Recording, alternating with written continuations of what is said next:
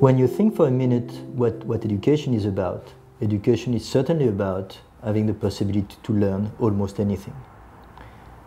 Now when you think what open education is about, you may say that open education is giving the possibility to almost everyone to learn almost anything. To learn almost anything, anywhere, anytime. Just consider that we have 400 million youth unemployed worldwide. That in some countries the unemployment youth rate goes beyond 50%. It means that the job market is not working. And it's not working, why? Because the skills you need are not provided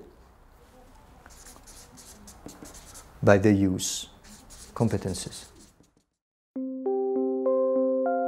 This makes the education systems in a way obsolete, and this also means that we need innovation.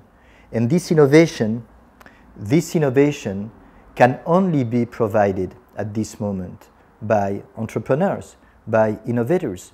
And this is why the market which is behind education, which is behind what we call nowadays open education, is so promising, because the public system will have to make a place for this innovation, will have to make a place for these creators. By 2020, we expect the global education market to reach $8 trillion. And if you just focus on products and services alone, we are talking of almost 40 billion. People are ready to pay for education. They are ready to pay every time their investment will guarantee them a better future. We are all learners. We all want to learn almost anything. And this is where the main challenge for education lies.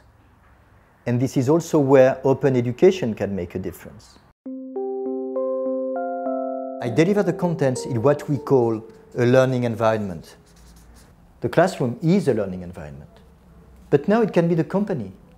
It's the home. It's you alone with your computer.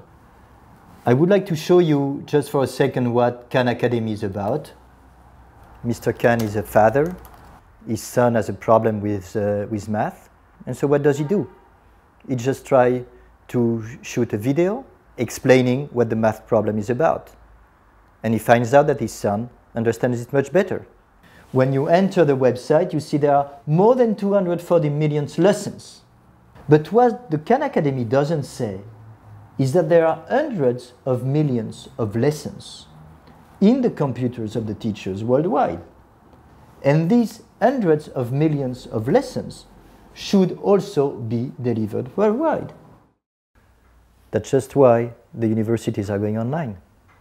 They are going online to provide any students anywhere with the capacity to enroll and follow higher education courses. After the book revolution in the 15th century, we are entering in a new way of delivering knowledge and delivering contents. The main challenge is not to lose anyone during the learning process. This is what adaptive learning is about, and this is one of the most promising feature in the field of education. This is where innovation is required, not only in the way teaching takes place, but also in the way we assess the learning of the individuals. We all use smartphones, and we can do almost anything with our smartphone. And what is behind this is the need to reinvent contents, to reinvent knowledge, to adapt them to the new tools, to the new specificities of these smartphones and tablets. This is what we know as apps. We have millions of apps nowadays. How many educative apps? Hundreds of thousands? Good ones? Not enough. This is where the market is going nowadays.